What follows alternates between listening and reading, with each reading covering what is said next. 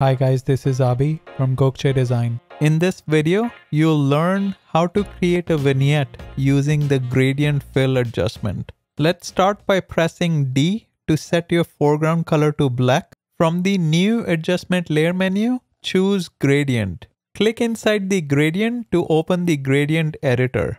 From the basics dropdown, select foreground to transparent.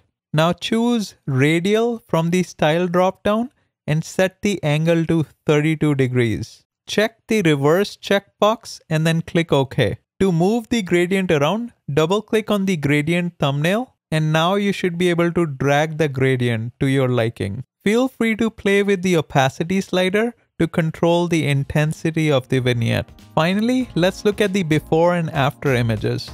Looks good to me. Make sure you like, subscribe and turn on the notification bell. Until next time.